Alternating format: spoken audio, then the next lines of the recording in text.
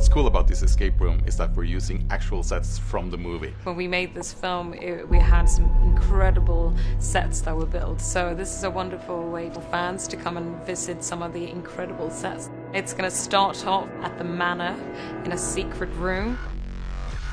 As Lara does in the movie, you have to do like mental and physical challenges. You have to solve puzzles, look for clues. I found something, a tomb called the Mother of Death.